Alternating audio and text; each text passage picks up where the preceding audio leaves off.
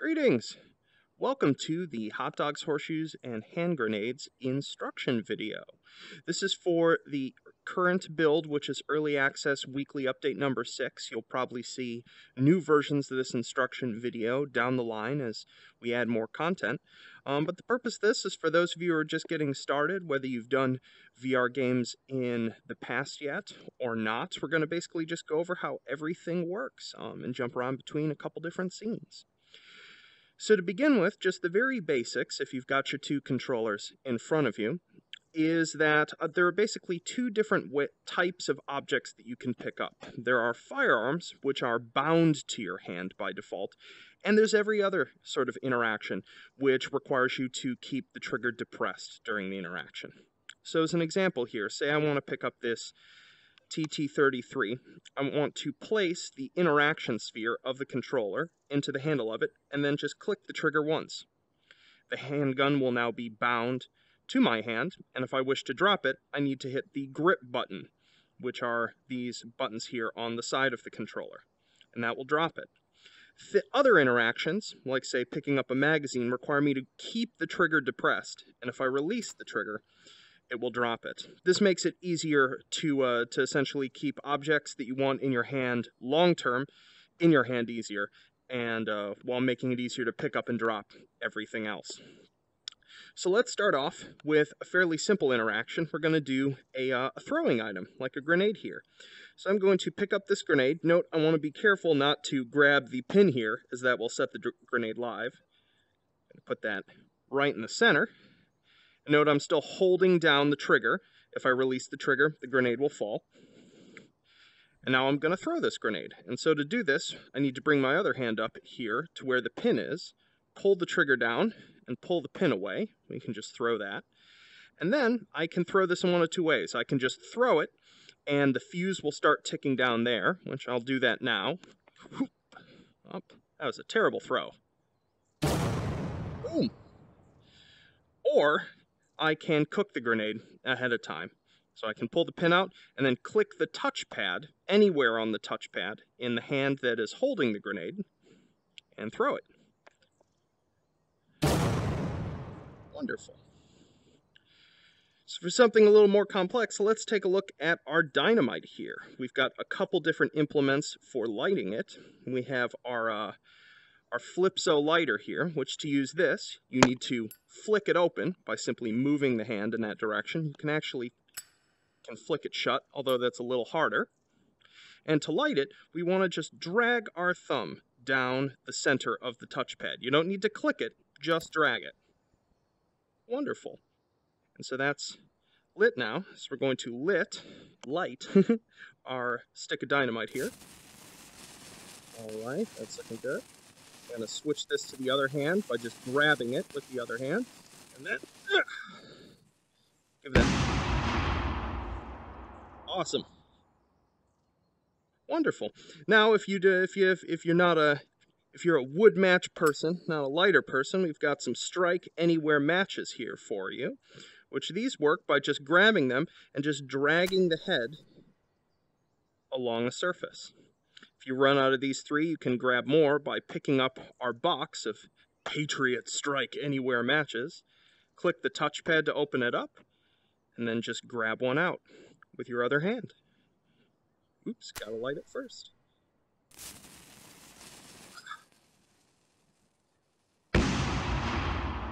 Wonderful. You'll notice there's another type of grenade over here. This was the first one that we made. It's more of a sci-fi grenade in that you can choose the timing of the grenade. I actually pulled the pin out first.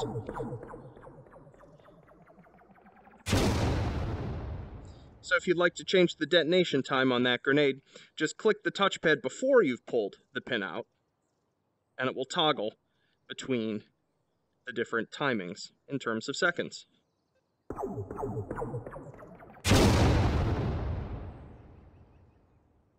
Wonderful.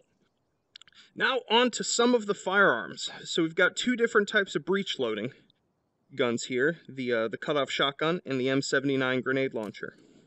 The way these work is that you want to click either on the left quadrant or the right quadrant of the touchpad to open the breech while it's held. And then simply pick up the appropriate type of ammunition and insert it into the breech. From there, to close it, we can either flip it shut, like so, just using the sort of physics inertia of the 4, or we can grab the foregrip and pull it up.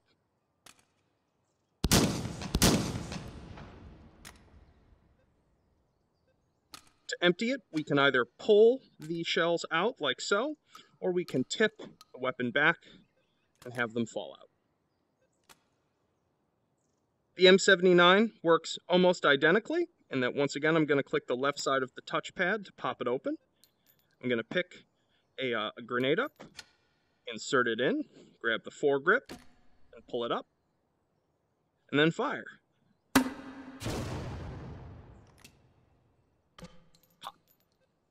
So you might be asking yourself, I've only got 5 grenades here, I'm going to fire those, and then what am I going to do? Well, the H3VR has a set of quick belt slots that are on your body. They're invisible by default, but if I'm holding an object and move them over those slots, the slots will momentarily appear. You'll notice there are 3 small ones on the right, 3 small ones on the left, and then 2 larger ones on the hips. There's also one to each side of your head, so in the case of a grenade launcher here, I can actually put it up next to my head. And now the way you use these is you simply drop the object using the grip buttons or releasing the trigger for objects like ammo, and it will pop into that slot, which will now move with you. In the case of ammo, we can actually place it into a slot, and then after we've placed it, hover our hand over and click the touchpad. This will turn the slot blue and permanently visible, and from there we can actually duplicate the object. You can't do this with guns, just with ammo for performance reasons. So if you want to do a whole bunch of shooting, the best thing to do oftentimes is to start by spawn locking a piece of ammo to a quick belt slot. Next up is the touchpad menu. These are available to basically on either hand when the hand is empty, so when it's not holding an object or engaged in an interaction. If you just click the touchpad, this menu will pop up, and by simply holding your thumb down, not clicking, over the relevant quadrant of the touchpad, we have several commands available to us. The first is teleportation, which we can see here. We can choose, this is especially useful for those of you with a small Vive tracked range, especially say in this scene, where if you need to recenter where you're standing, you can simply hover your thumb over the teleport and then pull the trigger.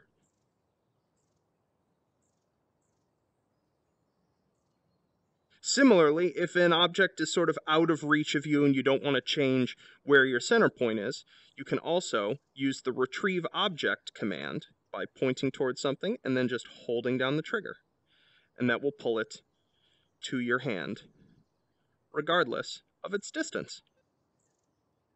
Then lastly, we have the handy reset scene command, which is useful if you have blown everything off the table or just have too many empty mags on the ground. And then lastly, we have the main menu, which we can pull the trigger, and we're going to use that right now to go on over to the indoor range.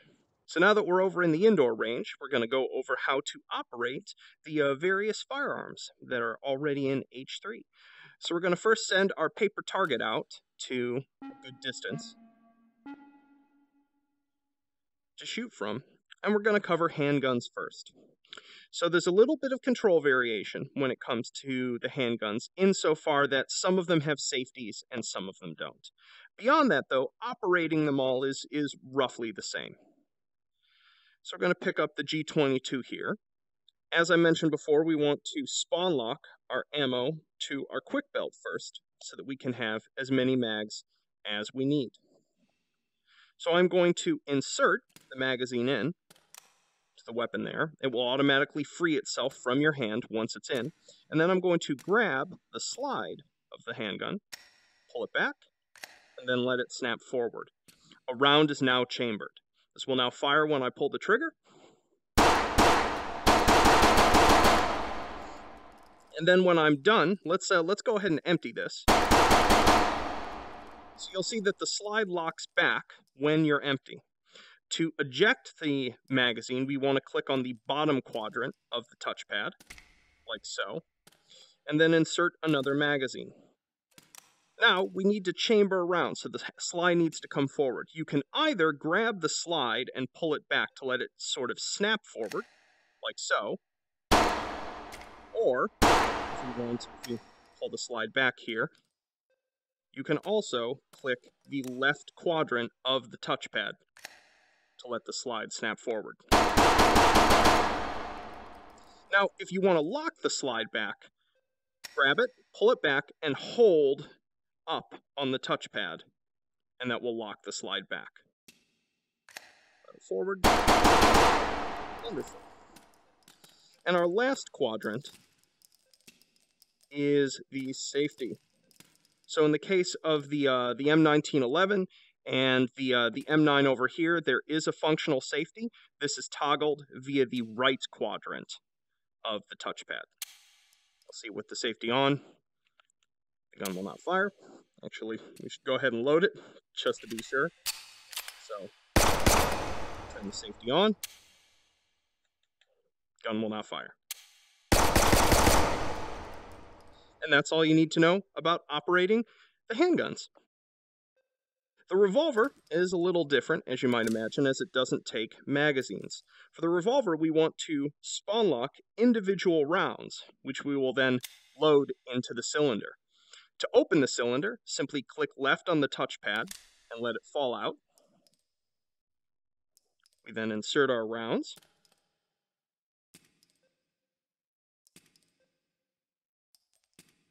And then snap it shut.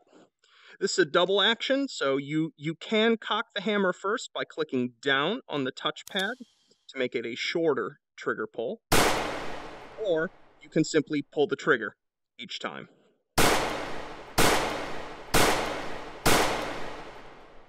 There you go. And then to eject, simply rock out the cylinder with the left side of the touchpad, move your Alt hand up to this plunger, and just click the trigger. And that will dump your empty rounds.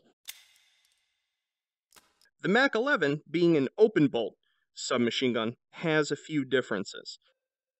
For this weapon, we don't necessarily chamber a round ahead of time. We simply grab the charging handle here, pull it back, turn it off of safe, which for the Mac11 is up on the touchpad, and that places it from safe to fire, and we simply pull the trigger. Down on the touchpad to eject. You can spawn lock an empty magazine if you forgot to do it ahead of time, and you can just pull it out and get a new full one. And with the Mac11, we can just load another mag. We don't need to do anything special. It's just ready to fire again. There you have it. Then we have the M4 here, which actually has a couple components that we can put onto it. The first of which is its sighting element. We can either place the handle sight onto it, which is done just like so, sort of almost magnet attaches, and we can even adjust the back sight to our desires. So you'll as you hover over, you'll see one of these two white arrows. This one will change the aperture from a large to a small aperture, and the left-facing arrow, if we pull the trigger, will toggle us between 5 elevations for the back sight. A little futzy, but some of you may find it useful. We can also put on a magnified optic, like so. So I'm going to keep the handle sight on there. I'm also going to reset my target paper here so it's clean. And then we're going to grab a magazine. So to begin with, we load the magazine into the M4. We grab the charging handle, pull it all the way back, and then release the trigger, letting it snap forward. Then we have a firing selector, which is accessed via the left quadrant of the touchpad. That's safe, that's semi, and that's full. So safe, won't fire, semi, and full. Excellent. Now, let's say that we've run dry on our first magazine. I'm just going to go ahead and empty it here. All right, so we're empty. The bolt is locked back. We now eject a magazine with the right quadrant of the touchpad, as the button for the mag release is on the right. Load in a new magazine, and then we need to release the bolt. And we do this by simply tapping this button on the side, the bolt release, which allows it forward. Now you'll see here that I grabbed the foregrip now. This is a special interaction zone where once you click the trigger, your hand is sort of attached to it now as an alternate grip. This is used if you want to take a two-hand stance for firing, and you can even release the main grip here and continue to hold the rifle with your alternate hand. This is especially useful if you're the sort that reloads with your right hand. And that's all you need to know for now on operating the M4. Now, in terms of modern shotguns, we've got two. We've got a ultra short pump, and we've got a semi-auto M1014. We're going to do the pump first. So I've gone ahead and put a shotgun shell in my quick belt. I'm going to spawn lock it. And now, to operate this, we want to grab the foregrip. So just click once with the trigger to bind it to your hand. Then hold the trigger to pull the foregrip down. We then insert a shell into the chamber, grab the handle again, pull the foregrip forward, and then insert 5 more into the carrier on the underside. To fire, we click, trigger on our main hand, and then grab the foregrip, once again holding down the trigger, racking it back, racking it forward.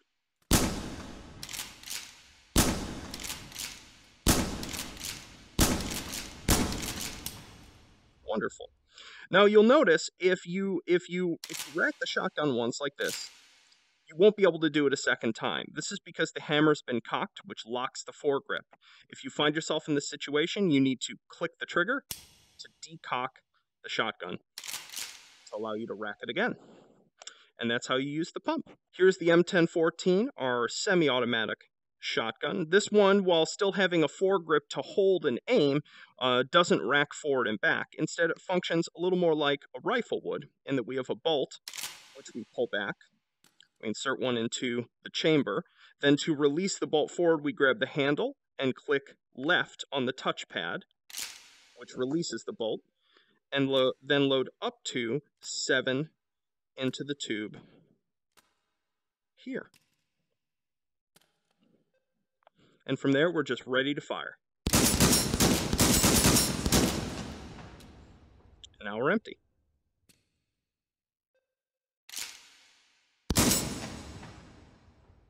And that's how to fire the M1014.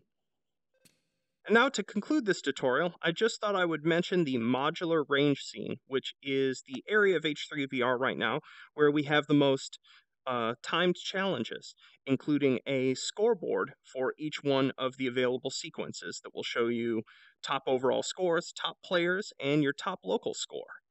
To access these different modes, you simply have to tap the numbers here and hit begin sequence. Obviously, you want to prepare what firearm you wish to use for them. The description of each range will tell you its difficulty, the capacity of weapon that it's really designed for, and the number of waves and range. So please do give them a shot, and we're going to be constantly adding them as time goes on. As always, if you have any questions on how things work, if you run across a bug, feel free to hit us up on the Steam community for H3VR or in the comments of this video. Thanks for your time. Take care.